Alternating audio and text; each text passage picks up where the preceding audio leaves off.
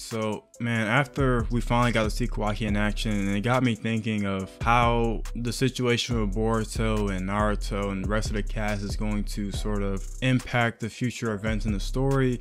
And you know, I kind of want to dive deeper into how does this Shinobi system actually crumble, you know, based on the future time skip. Kawaki saying things like the Shinobi system is over, and Boruto saying that, hey, the Shinobi system isn't exactly over yet, and you know, I'm still here. So I think that this whole Shinobi system crumbling actually just started now with the death of Boruto. Now, the reason why I say that is because I believe the death of Boruto is sort of a turning point in Kawaki's character, to where he has sort of like a change in thinking almost, because we know that Kawaki's doing everything for Naruto. He's doing what he can in order to protect Naruto, and there's even somewhere that he even sends Naruto or does something to Naruto in order to protect him further. And we know that he would go to the extent of even removing Naruto from his own village, potentially, whether that was him being placed somewhere or something along those lines, in order to protect them. And now, kind of where I'm getting at this with the whole Boruto death is, right, is because the moment that Kawaki killed Boruto is the moment that the whole entire world changed forever. Now,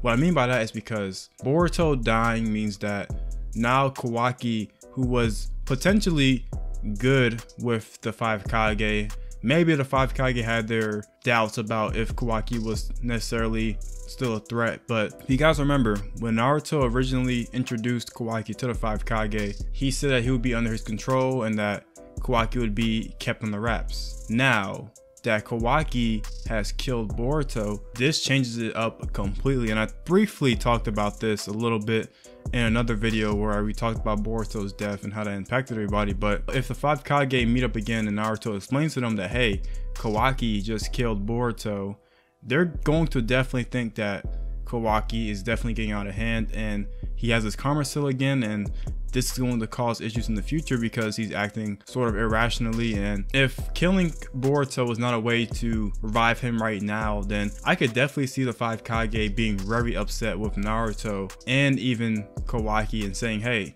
Kawaki has to go. He can't just have this OP little mini Ashiki running around and sort of doing as he pleases because he thinks he needs to protect you.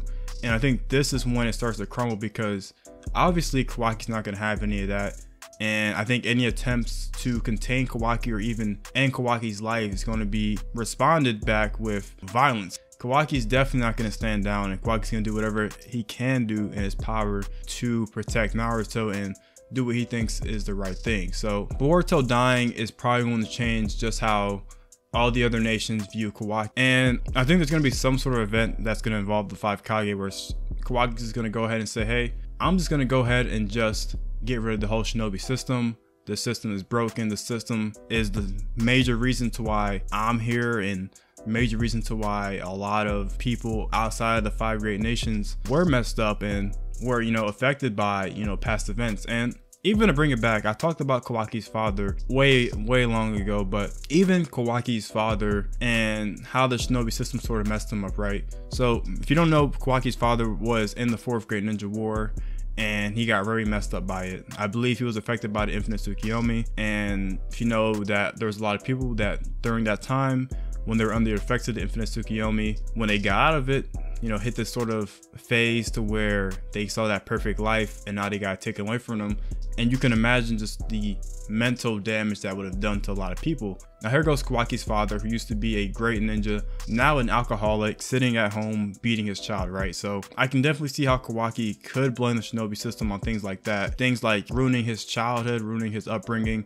I mean, and because of just how badly Kawaki's father is treating him, you know, Kawaki ended up in Jigen's hands, and there's a whole little spiral we can do of just how like that war in particular sort of messed up things. Now that war was because of different reasons, but you know, that war definitely did mess up Kawaki's father and is a little bit of the reason to why Kawaki's even here right now. But I could definitely see how Kawaki would want to get rid of the Shinobi system because of all the flaws that it has. And I mean, you know, not too long ago we're having kids go to war, and you know, in the present day, I think Naruto has done a lot for the Shinobi system in order to get to the point it is right now. There is some sort of peace between the 5 great nations, and there's some sort of talks going on to make sure that people aren't dying like that, but there's still these underlying problems that Naruto himself can't fix. I mean, there's these other villages, these other smaller villages that are still having problems that aren't necessarily a part of the 5 great nations that, you know, Naruto, even though he's tried his best, he still can't fix every single little problem in the world. And we've seen this in Kawaki's backstory, to where Kawaki almost got sold to another trafficker during, I want to say, post 4th Great Ninja War. So even though these problems like that might not be a thing in like the 5 great nations, these things are still happening outside the village. So the whole Shinobi system is a mess.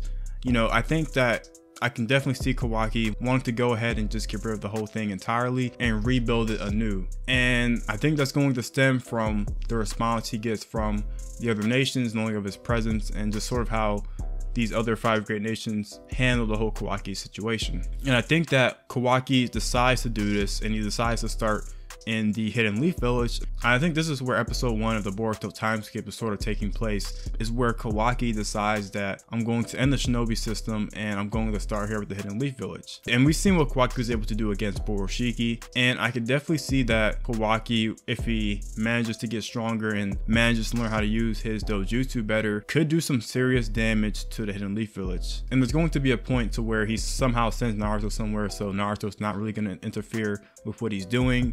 And I think that Kawaki's plan is to sort of start in the Hidden Leaf Village, destroy it down, and build it back anew, and then maybe go to some of the other villages as well. I think that at that point in the story in episode 1 is where he's sort of starting off, and that's when Boruto sort of pops up and tries to stop Kawaki. That's where I can kind of see it going, with the whole thing where Boruto saying that he's still a ninja and Kawaki saying that the age of Shinobi is over. Now, I think Amato has something to do with Kawaki's reasonings as well to why he would want to end the Shinobi system. I think the Shinobi system is another direct correlation to what happened to Amato's daughter. Now, if you don't remember, Amato's daughter apparently died, I believe, around 12 years ago, and they didn't really expand into it that much, but I think that there was something with the Shinobi system where Amato's daughter was a direct casualty, and I can see that if Amato's daughter was a casualty of the Shinobi system and Amato feels some sort of way that he wants to redo the world, redo the whole system, I can see Amato sort of tricking Kawaki, or sort of putting words into Kawaki's head and sort of manipulating him to saying, hey, I think that the Shinobi system needs to come down. And we haven't really gotten what Amato's true intentions are, but it's something tells me that Amato's intentions have something to do with the Shinobi system, and kind of Kawaki is going to be a major part in breaking that down. Because even if Amato isn't the strong person, right, and maybe Amato isn't super powerful, but if Amato's able to manipulate someone like Kawaki to do his bidding and end the Shinobi system, and sort of manipulate him and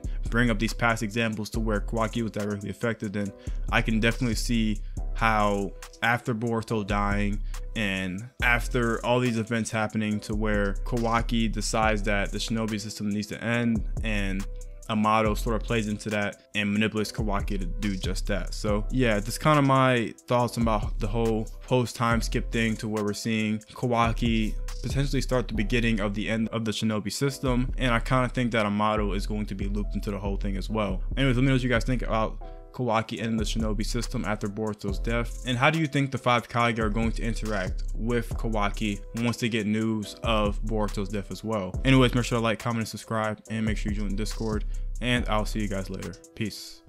Say, so, say, so.